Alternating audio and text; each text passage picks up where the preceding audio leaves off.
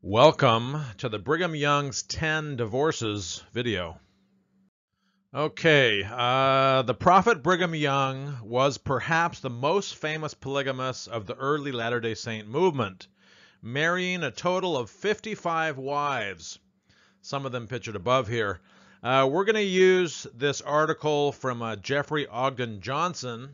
It's entitled Determining and Defining Wife, the Brigham Young Households, published in Dialogue, a Journal of Mormon Thought in 1987. We're going to use that for quite a bit of the information in this video.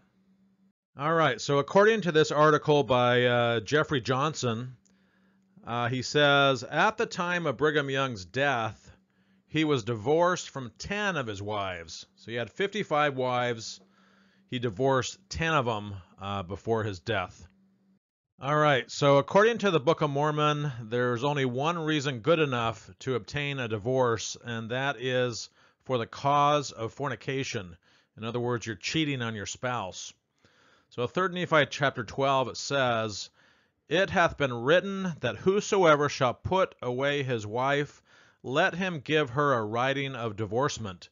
Verily, verily, I say unto you, that whosoever shall put away his wife, saving for the cause of fornication, causeth her to commit adultery, and whoso shall marry her who is divorced committeth adultery." So, saving for the cause of fornication, that's the reason that's good enough. If your spouse has cheated on you, that's according to the Book of Mormon. Also, I think they got this information in the Book of Mormon from the Bible. All right, so the general authority, Bruce R. McConkie, had some strong words to say about divorce, as he does a lot of other topics. He's pictured above here.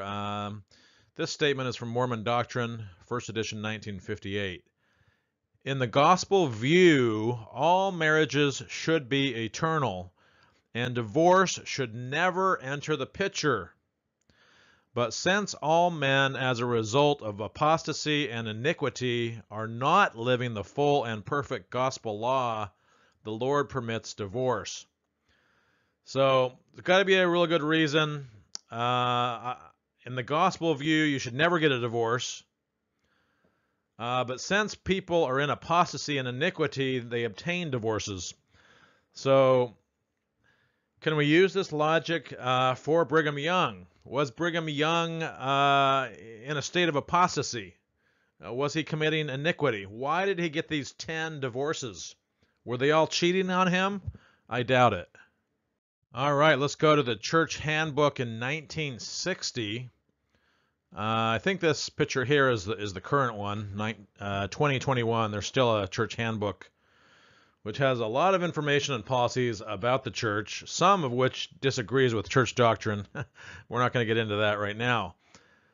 Church Handbook 1960 says, the church has always looked with disfavor upon divorce and has discouraged it strongly. It is discouraged strongly, yet Brigham Young had 10 of them. All right, let's go to a statement from the Apostle Joseph Fielding Smith. His book, The Way to Perfection, came out around 1945. He's pictured above. Divorce is not part of the gospel plan and has been introduced because of the hardness of heart and unbelief of the people. So I guess Brigham Young was not living the gospel plan. He had a hard heart and he had unbelief because he had 10 divorces. And the Apostle John A. Widstow, in an Understandable Religion book, 1944, I think that was a series of radio addresses that I wasn't familiar with before this video, so I ordered that book. Widstow says, true religion is firmly set against the present ease with which divorces may be obtained. So many people get a divorce too easily. All right, a statement by the First Presidency, this in October of 1886. You can find this in the Messages of the First Presidency of the Church, Volume 3. It's a 6-volume set.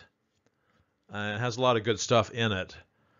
In there it says, divorce is an evil of no ordinary character, not only bearing a harvest of sorrow and suffering in this life, but also having a far-reaching influence into the world beyond the grave, and possibly involving others in ruin who had no voice in the separation or power to avert its occurrence.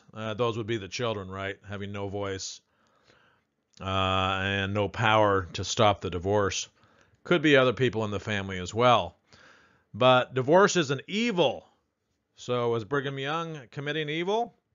It bears a harvest of sorrow and suffering. So was Brigham Young creating a lot of sorrow and suffering through these 10 divorces? Okay, let's go to a statement by the Prophet David O. McKay in General Conference 1969.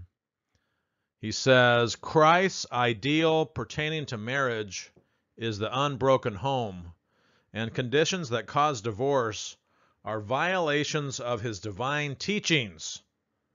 Conditions that cause divorce are violations of his divine teachings. Except in case of infidelity or other extreme conditions, the church frowns upon divorce. Okay, statement from the Prophet Spencer W. Kimball. This was in the Ensign, 1975. Kimball said that relatively few divorces are justifiable, but out of Brigham Young's 55 marriages, 10 ended in divorce. So that's more than a few, right? So some of those were unjustifiable. Kimball also told members that divorce frequently results from selfishness and other sins of one or both spouses. So maybe Brigham Young was selfish, maybe he committed sin, or maybe it was the spouses, all 10 of them. All right, so let's get to the 10 women who Brigham divorced.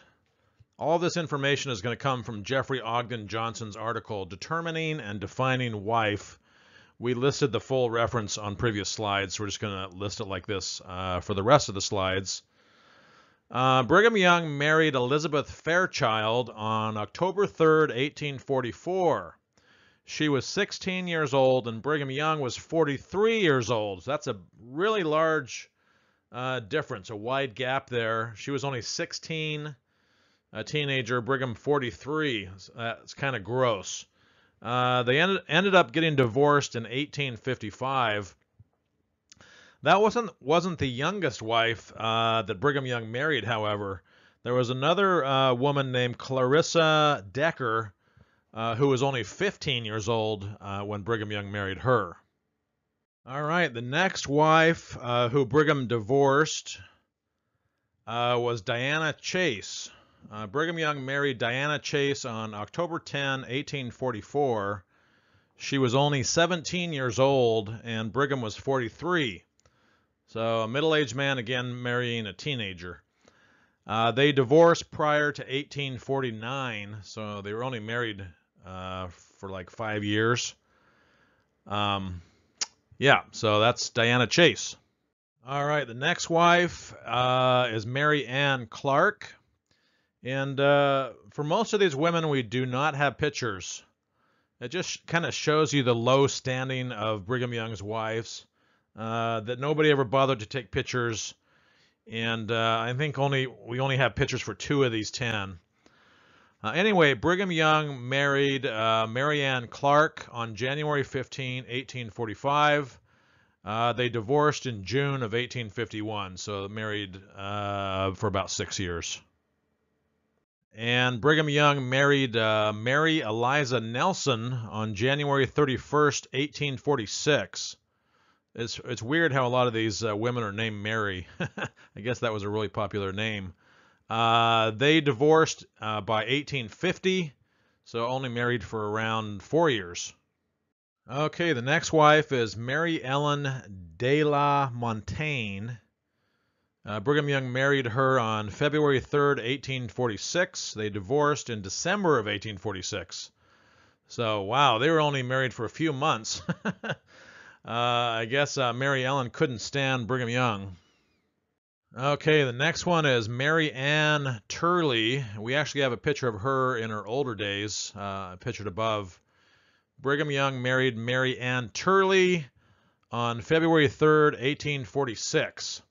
Wonder if she is a relative of Richard Turley, the Mormon historian. Mary was only 18 years old, and Brigham Young was 44 years old when they got married. So, again, a middle-aged man marrying a teenager. They divorced in 1851, so only married for around 5 years. Okay, the next one is Mary Jane Bigelow. Brigham Young married her on March 14, 1847. Mary Jane Bigelow was only 19 years old, and Brigham was 45 when they got married. They got a divorce in 1851, so only married for about 4 years. All right, next wife, Sarah Maulin. Brigham Young married Sarah Maulin on April 18, 1848, and they later divorced. We don't have the date for the divorce.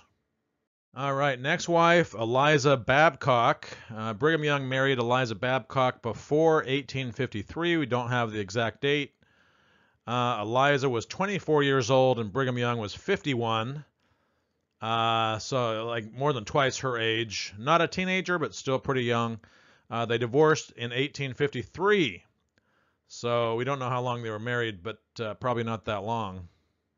All right, probably by far the most famous or popular wife on this list is Anne Eliza Webb Young, pictured above here on the left. Brigham Young married Anne Eliza Webb on April 7, 1868. Anne was 24 years old and Brigham Young was 66. So what is that, a 42-year age difference? Is Brigham Young getting advanced in age and marrying this young, beautiful 24-year-old here pictured on the left. They divorced in 1875, so looks like they were married maybe 7 years. Anne later became an outspoken critic of polygamy, and she wrote the popular book Wife Number 19. See the picture above here on the right.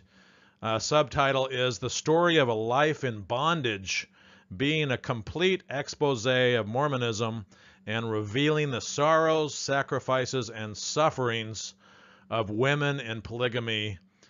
This book came out in 1875. So probably, especially for these 10 women who got divorced from Brigham that had sorrows, sacrifices, and sufferings.